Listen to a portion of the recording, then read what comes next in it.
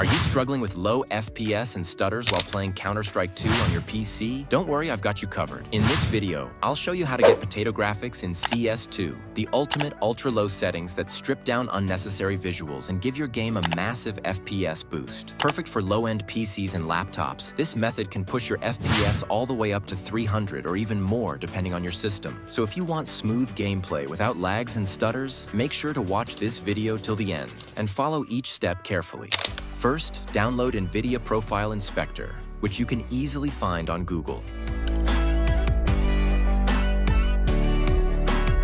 Once the download is complete, right-click on the file and open it using Run as administrator to avoid any permission issues. After it launches, you'll see the main interface of Nvidia Profile Inspector. Now at the very top, there's a search bar. Click on it, type Counter-Strike 2. I'm doing with Warzone, but same method will work for Counter-Strike 2. Now all you need to do is adjust a few specific settings. Don't worry, I'll guide you step by step. Just follow along carefully with my video so you don't miss anything.